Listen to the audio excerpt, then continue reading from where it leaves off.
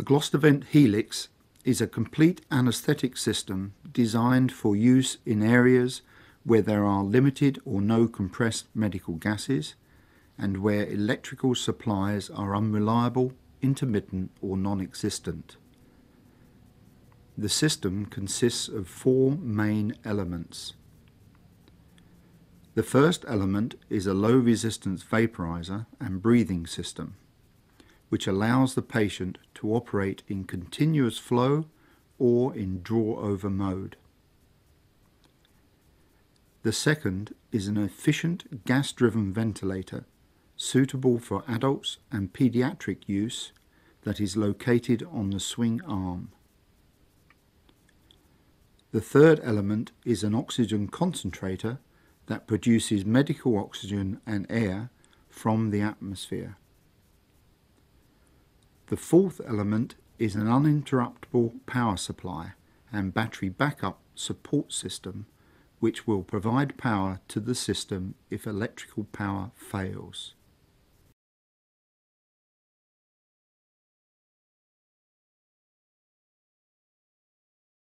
The Diamedica draw-over vaporiser is a low-resistance vaporiser which will suit draw-over anaesthetics or continuous flow. The vaporiser can hold up to 150 ml of anaesthetic agent, and the level of agent should always be visible in the sight glass. The output is controlled by moving the lever across the front of the vaporiser. It is filled by unscrewing the cap, and there is a funnel supplied to assist filling. This vaporiser is suitable for isoflurane or halothane. Either can be used, but only one at a time. A second vaporiser for sevoflurane is available on request. In draw-over mode, room air is drawn in here, over the vaporiser, through the ventilator and out to the patient. You can add supplementary oxygen to this room air to increase the FiO2. There is an oxygen flush if required, and this bag acts as a reservoir for the excess oxygen put into the system.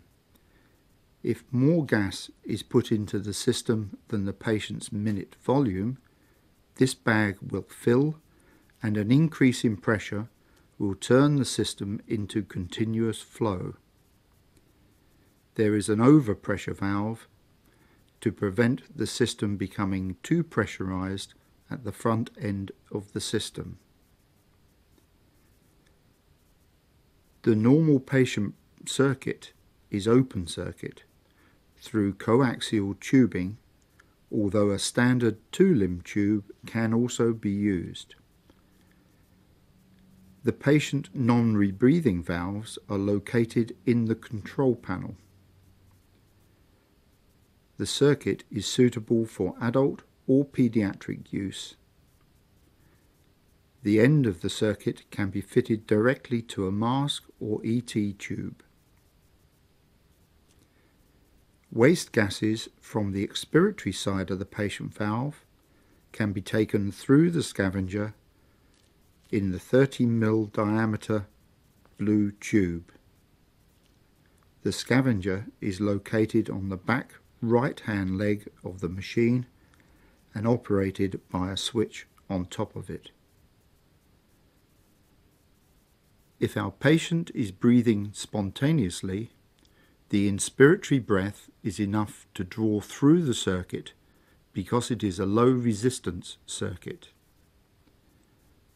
If we need to assist ventilation, we can do that with the self-inflating bag on a flexible tube to allow it to be taken to the patient. Or if we need to go to the ventilation mode, we can set our breaths per minute, our tidal volume, and our patient pressure, and switch on the ventilator.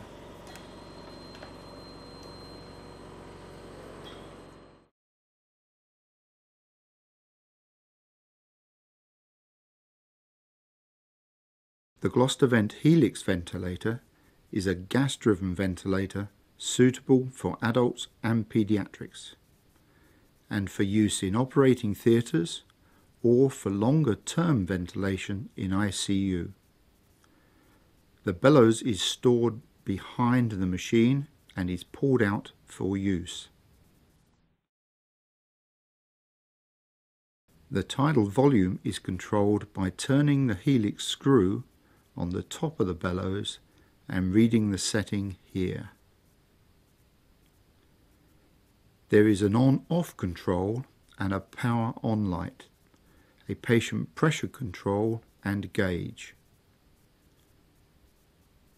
There is a breaths per minute control that will provide a rate from 4 to 40 breaths per minute by simply turning it to the desired setting, and a triggered breathing control to assist recovery after surgery.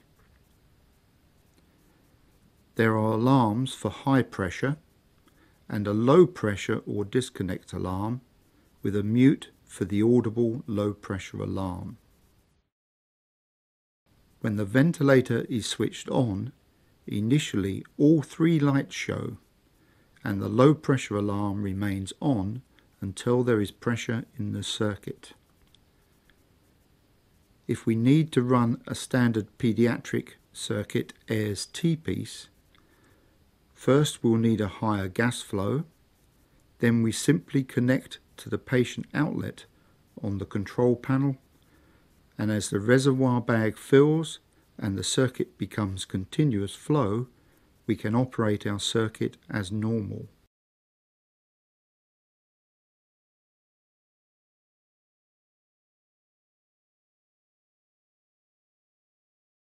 In normal operation, the Glostavent oxygen concentrator will provide oxygen up to 8 litres per minute at 95%. It also provides air up to 8 litres per minute. There is a reset button for power surges, and there is an hour counter to show hours of use. There is an indicator light that shows the level of oxygen being produced. After a few minutes operation, the light will go out, and this indicates that the oxygen concentration has risen above 84%.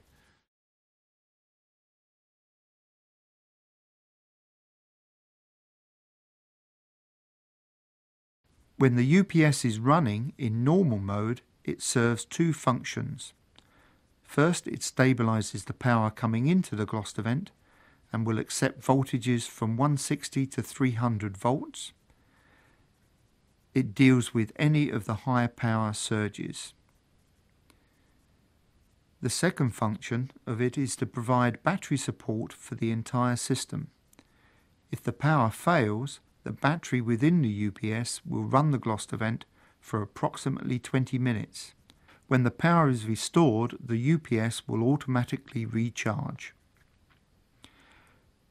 First, connect the UPS to the power supply. The unit will automatically go into bypass mode.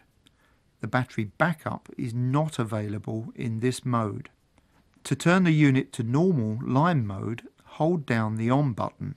The display will move from bypass to line. To turn the UPS off after use, hold down the off button and the UPS will move from line to bypass mode. Then, when disconnected from the power supply and after a few moments, the UPS will automatically shut down.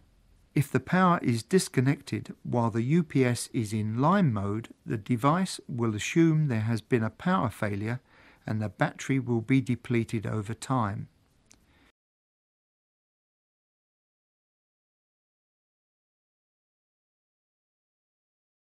If the electrical power goes off for more than 20 minutes, the battery support does not last long enough. If the small reserve oxygen cylinder is connected, it will provide a further 6 hours for the Glostavent. A regulator and cylinder connection are provided for both ball nose and pin index connection.